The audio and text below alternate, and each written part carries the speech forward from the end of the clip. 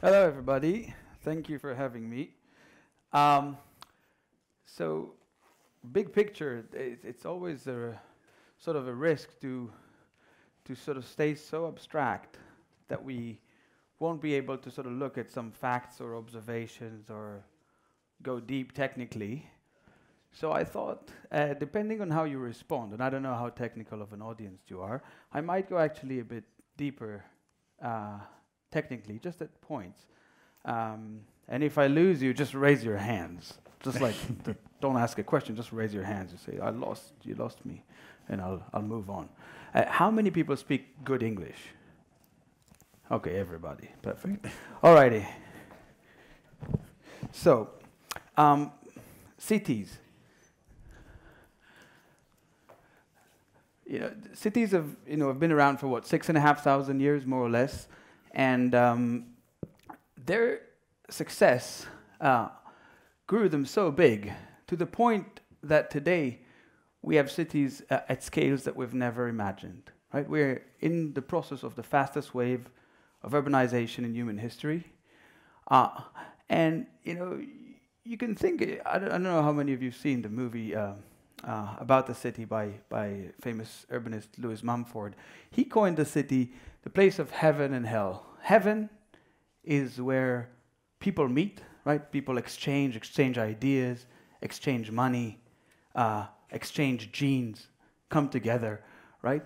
It's a place where humans create together, right? Now, at the same time, the coming together also necessitates infrastructures. And a lot of those systems that support our life in cities can actually be counterproductive to the life in cities. Some of them are very productive, some of them are counterproductive. Some of them are both, right? It's a complex system, and all of that lives together. Sorry, my clicker is jumping. So, just, why cities? You probably have seen these numbers many times. But I'm just going to repeat just in case. So, cities cover only 2% of the Earth's inhabitable land area. So, very little area. Today, 55% almost of the planet lives in cities. Now, there are many other numbers regarding what they produce and consume. For example, about 75% of emissions or emission equivalent take place in cities and their infrastructure, and about 75 to 80% of the world's GDP is produced in them. Right? So there are many good reasons to come together. It also is a place that, because so much human activity takes place in, exemplifies the challenges that the planet faces. So this is why we decided to focus on cities at the SENSEable City Lab. But not only that, at the same time, there's a fundamental change in technology that's taking place at the moment. Right? We are all carrying very strong computers in our pocket. People can talk to people, and you can talk to a remote server, to a machine, and download data. Our average car today has hundreds of sensors and over 100 control units within it embedded. And you can slap one of those. This is a standard machine-to-machine modem on almost anything, and it goes online. Right? So people can talk to people who can talk to machines, they can talk back to people, they can talk to objects in our environment. So another way to think about it is that there's almost like a natural evolution of the web. A web is a virtual environment, and today it merges with a physical environment. It's just a natural step. It's not smart objects, Internet of Things. It's just a natural evolution. The computer itself becomes so small that it becomes part of everything physical around us. So our environment becomes cyber-physical. People live within that, and it presents many opportunities. You can really rethink some of the key issues that cities face, for example, in light of these new technologies, but also you could come up with totally new ideas for how people can live with technologies in new ways. Now, at the SENSEable City Lab, what we did, the lab was founded in 2004, and we've been exploring this subject matter in partnership with mayors throughout the world, large cities in all the large continents. And for each place, we'd identify a challenge and tackle it with some technological intervention, a study, new ways of sensing. I'm going to glance quickly over some of the stuff we did, and then sort of take a step back and try to reflect on why might people be coming together in cities altogether, and then zoom in on what we can do today in transportation and in mobility as a particular sort of case study. So we've done projects on a range of topics, from access to jobs and education to clean air and water, as well as waste. In this case, we were in Seattle with Qualcomm and waste management, tagging trash, asking where trash is going. So literally putting sensors, this is almost a decade ago already, that go on garbage, any kind of garbage, and then asking where is it going, right? So this is deploying it in Seattle, and seeing these are two landfills here below in Oregon. Above is Vancouver, where stuff leaves to Asia from. And these things that go very far turned out to be electronic waste and hazardous waste. Now, what was interesting in this for us is that it also all of a sudden highlighted invisible processes, right? This is recycling, right? People were paid to recycle these pieces of electronics, and it turned out that some of them traveled 3,000 miles before reaching their destination. That's definitely not the intention. But there are so many hands involved that nobody actually had a macro view. So think about it in the abstract. You can throw sort of a piece of digital something, even on trash, and it all of a sudden comes to life, and it can help us to understand it better and maybe improve it. That's one example. Another example is a project that is sponsored by Q8, where we have robots diving into the sewer to quantify the microbiome of neighborhoods, right? The sewer contains a lot of information about what's in our body. There are about an order of magnitude more microbes in our gut than we have cells in our body. And these microbes can basically tell us so much about our state of well-being, that it's really sort of a wasted resource today, if you think about it, the sewer. So we created these robots, and we started counting bacteria in different neighborhoods, and then you can create models and see how diseases become contagious and flow over space and time between different places. How does access to a certain kind of, let's say, level of income, education, transportation may impact the well-being of a particular neighborhood or another. So think of this as a resource that allows us to understand another dimension of human health in support of better serving it. I'm glancing over this very fast intentionally. These are some examples of what we found doing PCR on what's in people's guts in a neighborhood.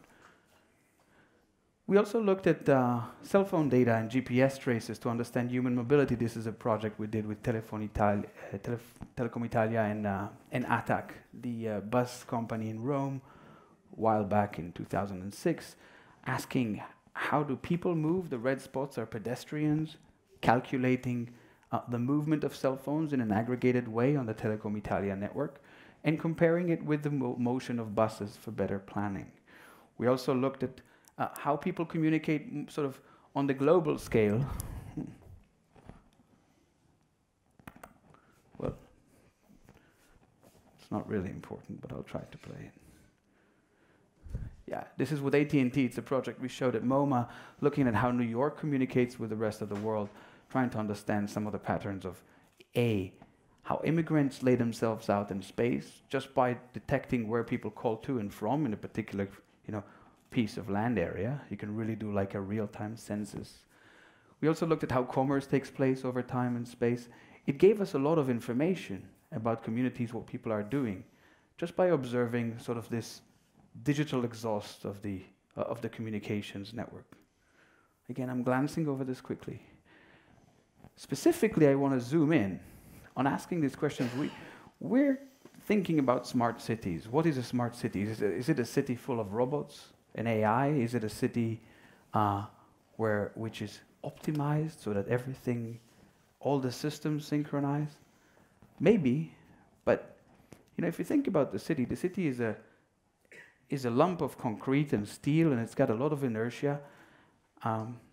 It's quite constant, right? If you lived on the moon and looked at a city 6,500 years ago, and you saw a city today, there are some things that actually haven't changed much, right? There's big arteries and buildings in between on a two-dimensional grid. There's good reason why the places we inhabit look that way, from an energy perspective, also from a social perspective, right? Another way to think about it is that the city cannot really respond to human need in real time. A smart city, the street cannot double its width when twice as many cars show up. What makes a city smart is what we decide to do every minute.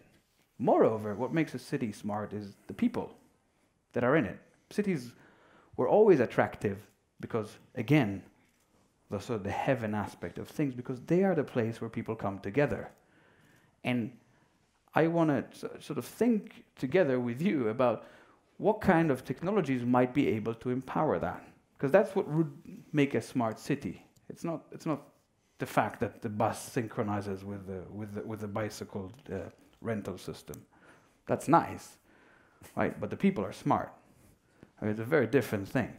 So let's look for a second at some of the underlying characteristics of communications and start asking, what can we learn from that about how people behave in a city or in between cities? This is data that we took from multiple cell phone service operators throughout the world. This specific study started in Belgium with Orange, and we looked at scaling. We looked at how people communicate, number of calls, length of calls, inside a city and outside. And the first question we asked was, is there a difference in the length and intensity of communication when you live next to somebody versus when you live far away? When you're in a global city, so I'm sure a lot of you have friends outside Berlin, so you're saying, oh, it doesn't matter. I have a cell phone, I can be friends with anybody anywhere in the world, and I have an app. Let's see, right? First of all, so look here, I'm just showing you the plots from the paper, so sorry it's ugly.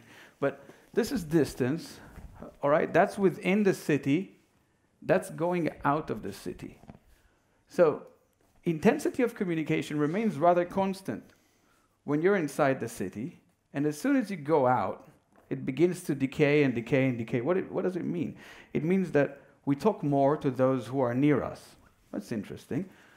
It actually looks like a gravity model. So we just applied some sort of, we looked for a certain constant, we found it, it matches the data. Gravity model means just like gravity, when two things become farther and far away, there is an inverse relationship to the square of the distance in terms of the intensity, in this case, of calling, right? So we said, okay, let's let a machine find the most tight-knit communities in a place. So if we talk to our neighbors, right, in a constant way, do we talk to our neighbors more than we talk to people who are far away? And if we do we talk to the people who live right next to us? This is a plot of Belgium. Okay, that's just coordinates. And these are the communities that a computer sort of selected from person-to-person communication on the Orange network. And to me, the first observation that was interesting was all these patches are continuous. What it means is that people really talk to their neighbors. That's totally non-intuitive. If you go back to the mid-90s, George Gilder and Nicolas Negroponte really had a sort of an idea that cities are going to disappear because we are becoming virtual beings. You know, think of an Oculus Rift. Will we still need to come together? There's something a lot more fundamental going on, right? We asked, this is more of a joke, we asked the computer to pick two communities in Belgium and look where the line goes. And so that's the bilingual sort of separating line, and you see Brussels there, which is where people speak both languages, right? And you can do this in many other places. In this case, this is done in the United States, and you can see sort of how the algorithm works in this short video, and then I'll show you a little bit of the results. But I'm going somewhere with this. This is not the end point. Raise your hands if I'm losing you. If you need a bailout.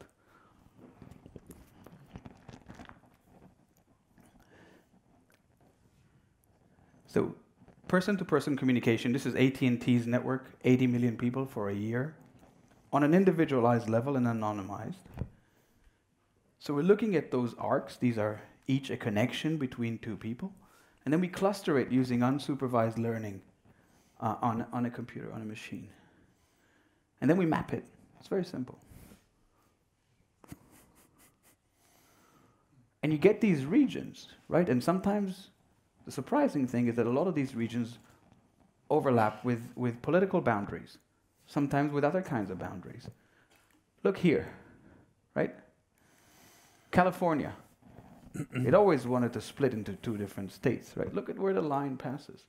Northern and Southern California, right? Look at Texas. It's insular, indeed, right? This is a community of people who talk to each other on the phone. What the computer found is that they talk to each other more than they talk to the rest of the country. And the boundary of that community is identical to the political boundary of the state. To me, this was non-trivial to sort of see that. I was like, that's interesting. People really talk to people they can meet physically, right? Look at New Jersey, it disappears.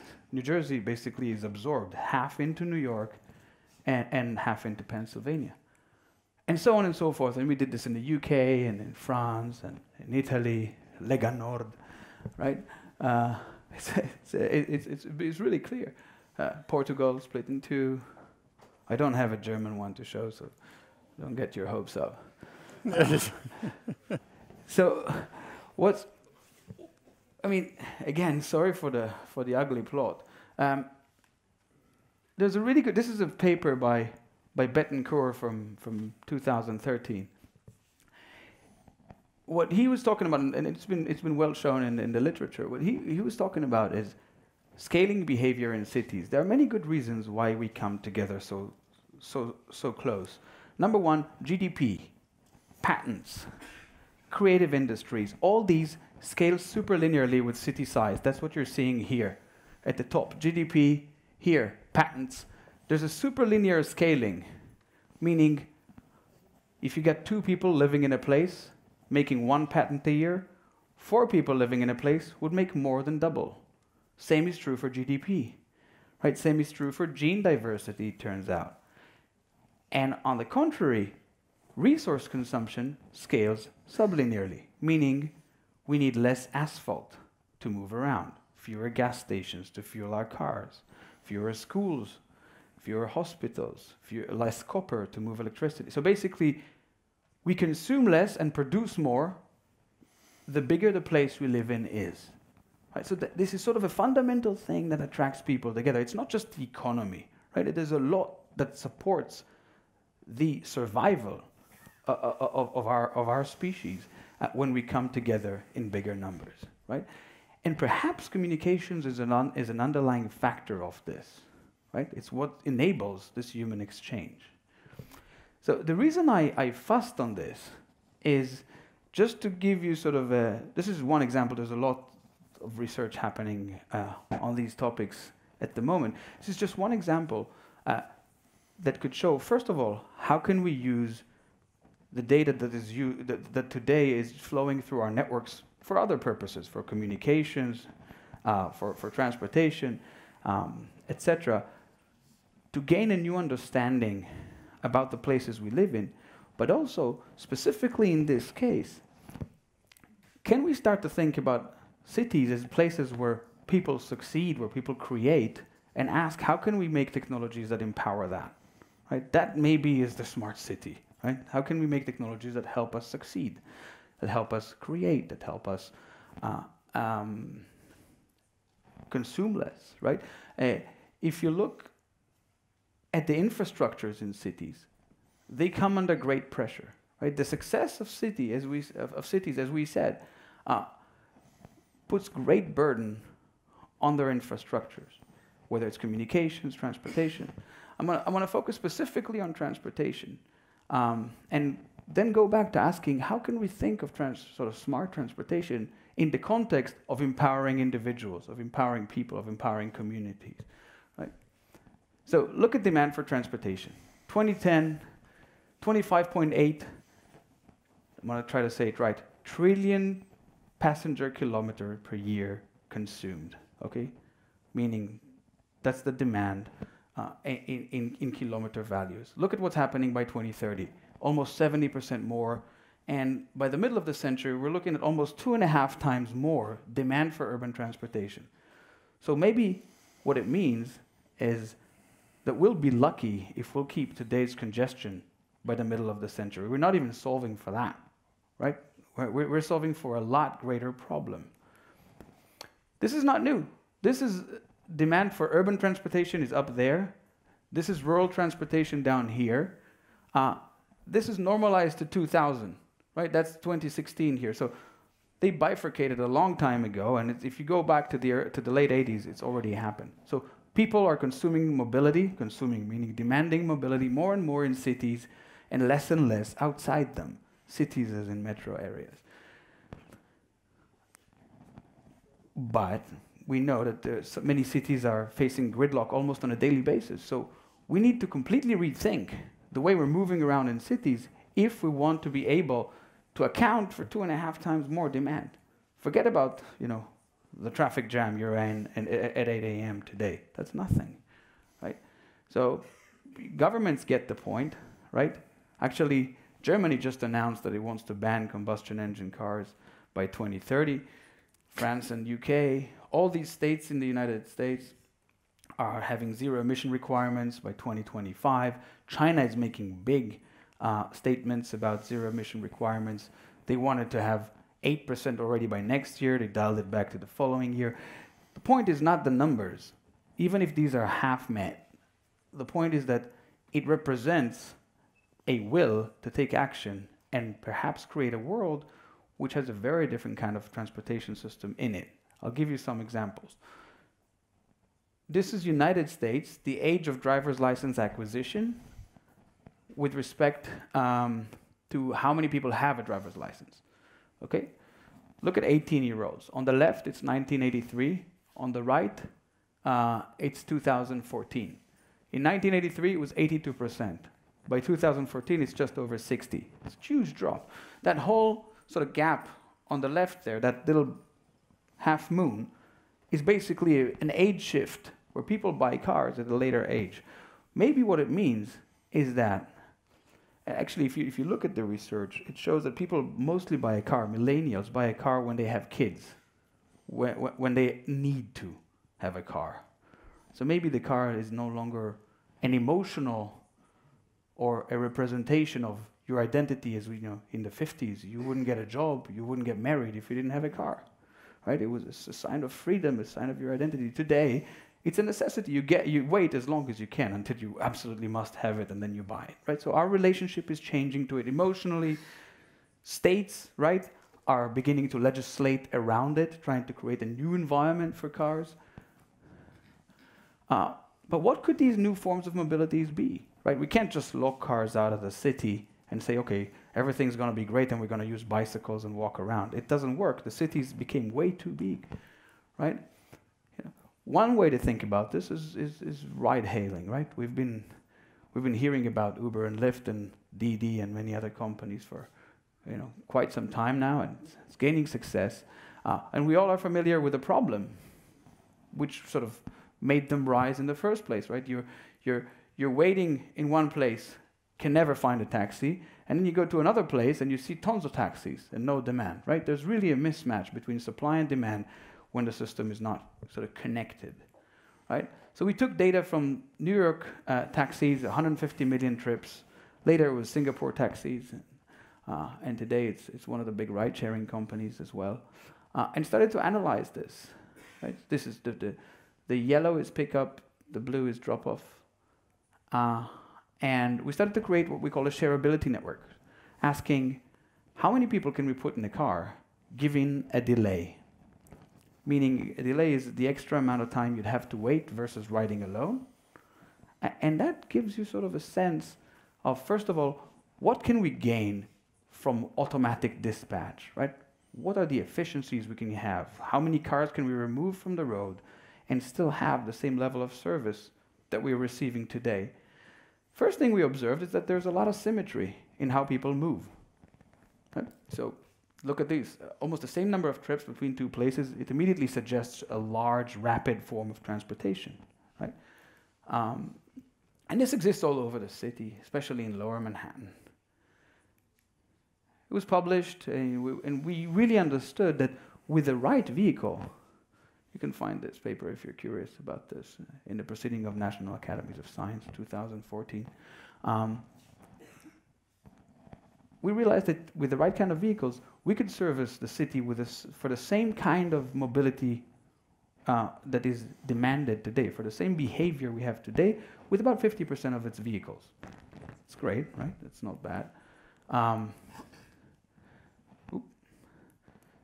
So in that context, self-driving cars are proposed as an ultimate solution, right? The idea of the whole premise of a self-driving car. I think it's my 2-minute cue. The whole idea of a self-driving car is that we'll be able to do ride pooling in the most effective way, to put as many people as possible into one vehicle, right? And that's, again, here's the question. Can it really help us address the problem at hand? Can we put enough people in a vehicle, not based on just having a robot for a driver and driving costs down, but based on actual human demand for transportation, meaning where you live versus where you work and how it overlaps with somebody else's demand for transportation. That's key, right? Where you live is not going to change tomorrow because Uber came out with a promotion. You live where you live, you work where you work. It's not negotiable. You might wait a little bit longer for a knockdown in the price. So we looked at this, and I can't share much about the results. This is an analysis we did about autonomous infrastructure. What we realized is that while sharing has a strong potential to reduce congestion by increasing car occupancy, even with 100% sharing, we'll have a hard time to fill a 5-seater sedan in the city. We have some more robust numbers about this, but it's not much better than what we have today. And the reason is that there's quite a bit of individuality in the way we move in urban areas, right?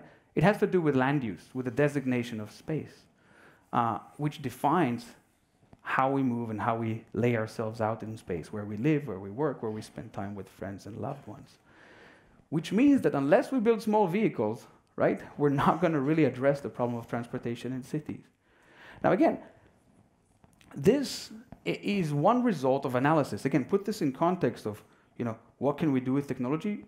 One of the things that come out is that we're able to see things we could never see before, right?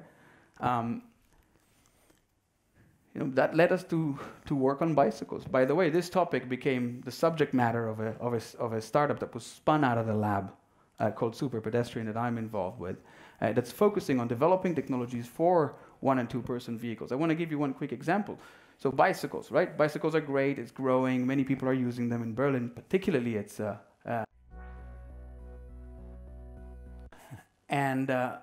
problem with the bike is that since the bike was invented, the average city grew by about 20 times, right? So the bike is not relevant for most people's commute. About 85% of people can't make it from home to work on a bike. So we partnered back then, created a partnership between the lab at MIT and the mayor of Copenhagen, Rit Bjargo. Copenhagen was a city of cars until the 70s. Then they did a whole bunch of policy changes and became a real bike city. So we could study from them and learn. We realized that 15 kilometers is a big cutoff when people stop cycling. 15-kilometer trips. Hills are a big deal, right? Oh, sorry, having troubles with the clicker. One more time. So we said, okay, let's electrify the bike. Let's put a motor on a bicycle. But the electric bike actually isn't new. It was invented in the 1890s. And it's a booming market, right? In Germany, it's 40% of the European market. It's quite successful here. It's reduced the number of cars on the road. It's really helping people move around freely on larger distances. But there's a problem. They're heavy, they're clunky, and they're very pricey. Right? So in this particular project, we came up with a robot, right? Sorry, let me go to the computer. We came up with a robot that can expand the reach of the human body. It imitates a human with 70-something sensors and then multiplies the human power and making it feel as if you're riding a regular bike, but in fact you're about 20 times stronger. So again, a way to use autonomy and robotics, but just to empower human motion. So the natural feeling of moving your body But again, expanding your reach so you can deal with the big distances that our cities afford today. Right? So this is what's inside. There's a whole bunch of technology. There's a control system, motors, batteries, a radio. All that is put inside that unit, which you can throw on almost any bike, and that's how you make it affordable, because it's a kind of a Ferrari of technologies. And then when you move, it learns from your motion, many different cues, and then amplifies you. And you can write apps for that, just like you do for a smartphone, collect information from the environment and share it with other cyclists. Again, but think about this as one example of how you can use autonomy and how you can use robotics, how you can use data in order to empower individual mobility. Empower almost in the sort of sense of legal performance enhancement. So, you know, if you ride this thing, it's really just like using a regular bike. You can control it with your phone if you want, otherwise keep the phone in your pocket. But a whole bunch of data is collected so that you can learn more about your physical activity, customize your ride, etc. It also diagnoses itself and fixes its own problem, calibrates its own sensors. You don't know anything about it, you just ride it like you ride a regular bike. So what's next? For this particular effort, you know, we're looking at scaling this into larger scale vehicles, right? 2-seater vehicles. Remember, we can't fill a 5-seater sedan, so maybe it's a 2-seater sedan. Or maybe it's systems for a 2-seater electric vehicle. Maybe it's partially human powered. We'll see in the city many kooky, tiny vehicles that move together and combine with people.